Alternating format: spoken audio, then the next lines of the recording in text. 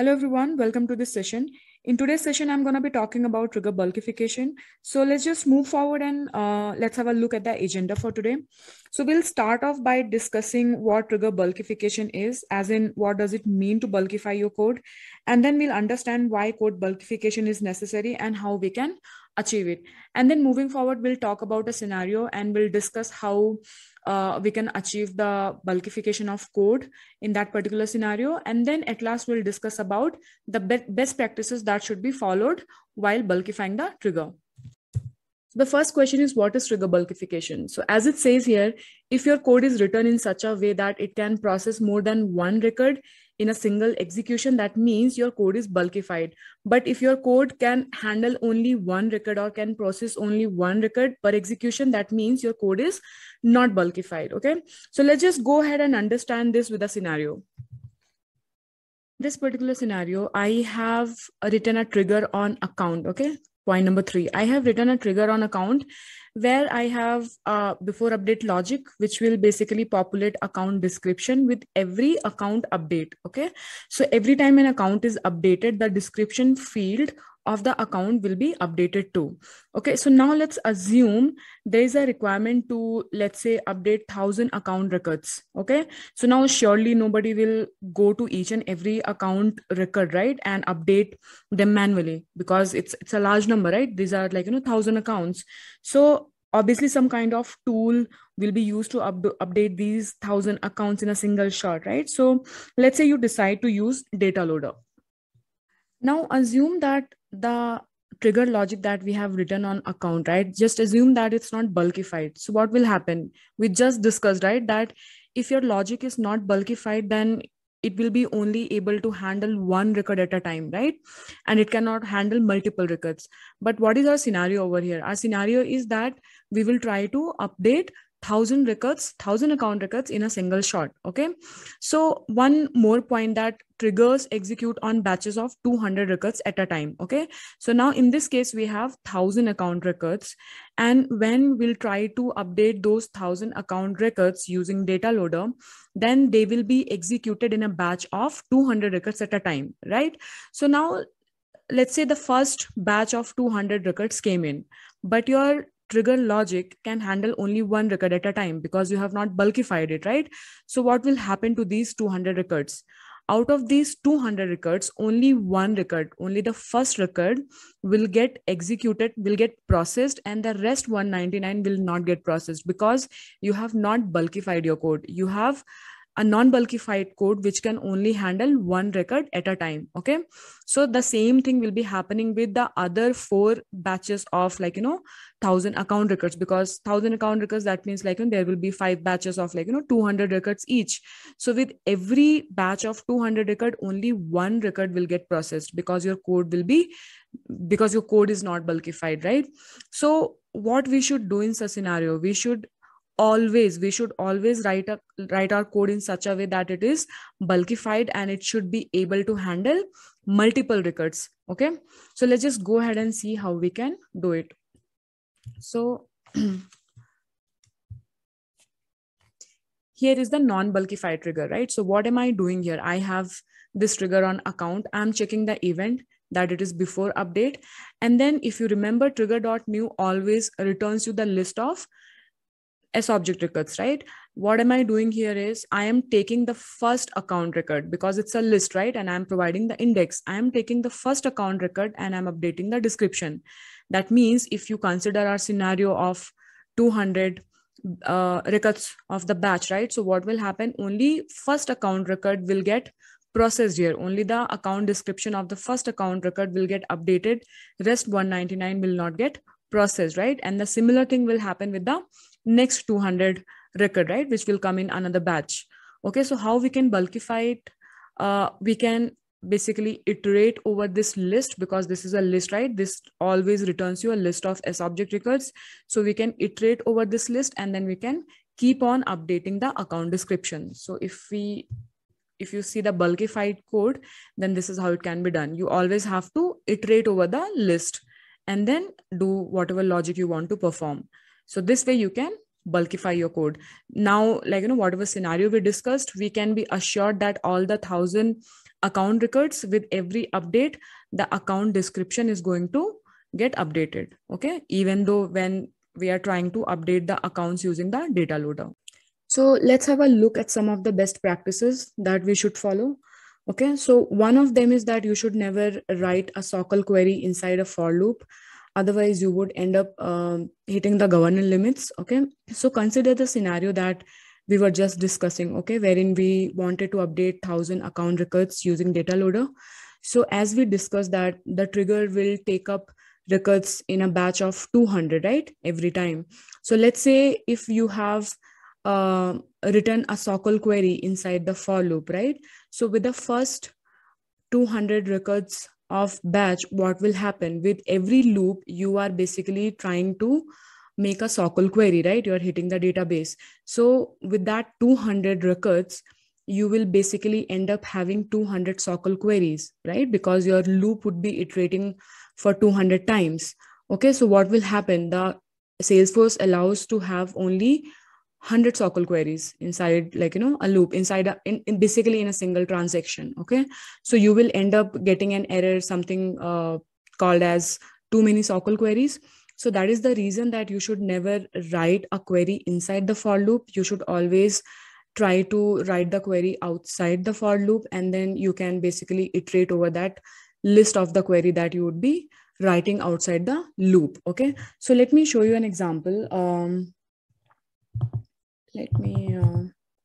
Let's just go back to the trigger that we have written in some of the previous sessions. Okay, so let's say this one. Okay, this is one of the functions, and we had some other functions where we had written few queries, but let's say this one itself, right? So this is my for loop, and here I have written a query, but this query is not inside the for loop. Okay, so here this query, let's say if I write this query inside this for loop after this, so what will happen? Let's say if this query is returning me 200 records. Okay, so what will happen? This loop will be iterated 200 times, and every time this loop is iterated, the moment it will enter the loop, it's gonna make a query, right, to the database. So 200 times, right? That means 200 SOQL queries, and it in a single transaction, it's not allowed. Only 100 queries are allowed. Okay, so that is why you should always write the query either outside the loop, or you can write it over here as well, but you should never write the SOQL query inside the for loop. Okay, so this is something very important, and you should always follow it. So let's just go ahead and check the second thing. Okay, so let's say, so in our case, we only had 1,000 account records, right, wherein we wanted to update the accounts. But let's say if your data has, like, your data is very massive, and let's say, like, if it's crossing 50,000 record size, then you should always go for a batch apex class rather than trying to get it done with the help of trigger. Okay, otherwise you will hit the governance limit and you will not be able to process all the records. Okay, the next one is that never perform a DML operation inside a for loop. Similarly, right? Similarly, the way we have a limit for SOQL queries, we have 100 limit, right, for a single transaction. Similarly, we have a limit for DML operations as well. And by DML operations, I mean, like, insert, update, delete, any kind of DML operation that you basically do. So if I go back here, so here, right? So basically this one.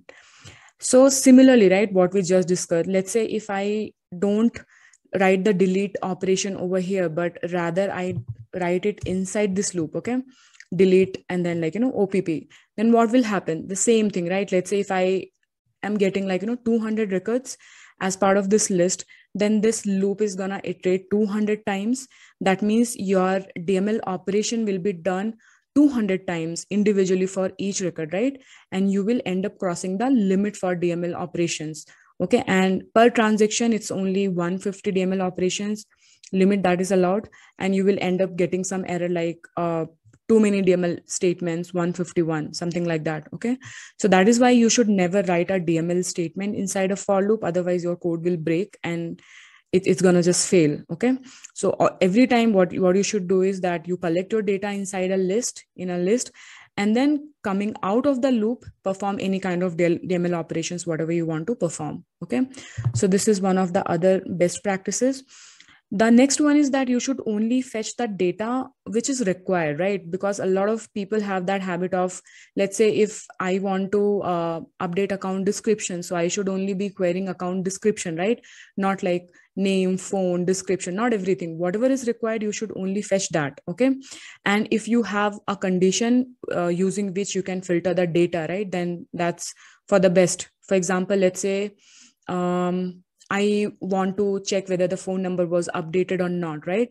So I can always, like, whenever I'm querying the records, I can put a where condition in my SOQL query, right? So that will basically help in filtering out the data. That will save you some processing time.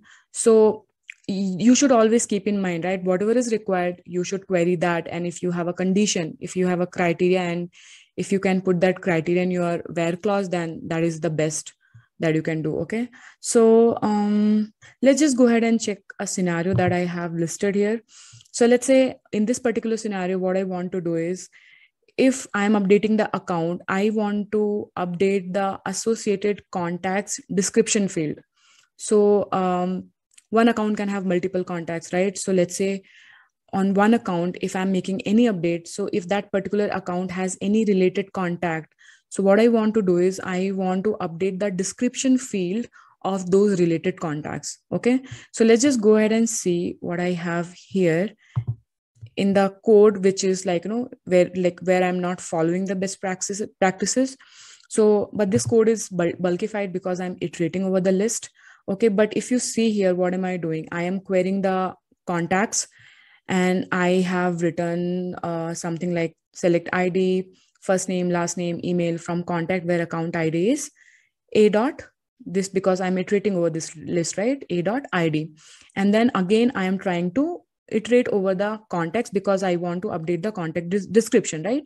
But this particular code has a lot of issues, correct? Because again, if we consider the same scenario, let's say if there are 1,000 accounts, then what will happen? Like, again, like, batch of 200 will run, and what will happen? I have a query inside the loop, and I have DML statements inside the loop. I am querying a lot of other fields which are not required, right? So if you basically optimize this code, if you apply the best practices, this is something how it's going to look. So what I've done here, first thing is I've taken out the query from the for loop. So I am querying on contacts, okay? And I'm querying ID, salutation, because these are the fields that I'm using, right? I'm querying only the fields that I'm using. And if you see one more thing here I was also, no, this was fine. Okay, so here what I did, I took the query outside the for loop. Okay, that is the first thing that I did. And I'm only querying the fields that is required, right? I'm not querying anything extra. I'm not querying like phone field or like, title, anything extra that is not required in my logic, right?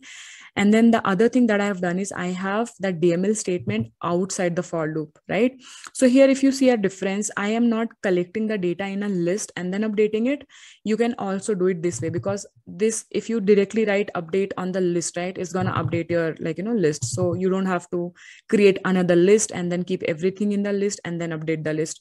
So this will also work. So this one is like, with the best practices. I don't have any SOQL query inside for loop. I don't have any DML statements inside my for loop, and I'm only querying the required fields that I want for my logic. Okay, so this was all about bulkifying your Apex trigger and some of the best practices that you can follow. Okay, in the next session, we'll talk about what are the kind of errors that we can encounter in a trigger and how we can resolve them. Okay, so till then, stay tuned. Bye bye.